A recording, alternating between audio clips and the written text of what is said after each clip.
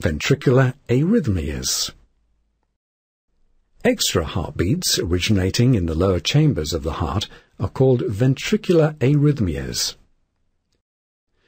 These range from single extra beats called extrasystoles to prolonged or sustained episodes, as occurs in ventricular tachycardia or fibrillation.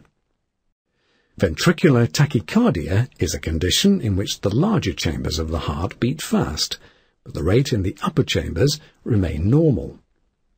It occurs usually as a complication of heart disease and can be dangerous if untreated, leading to blackouts.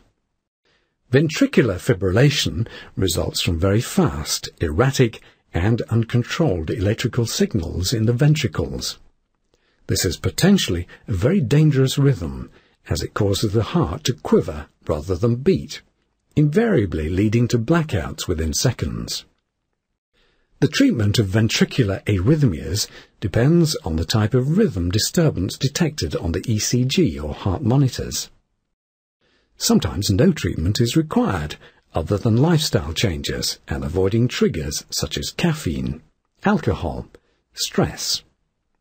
If these fail to control symptoms, medication may be required, for example, beta blockers to slow down the heartbeat. Other more complex antiarrhythmic drugs such as amiodarone. Rarely more invasive procedures may be needed, and these include cardioversion, catheter ablation, an implantable cardioverter defibrillator.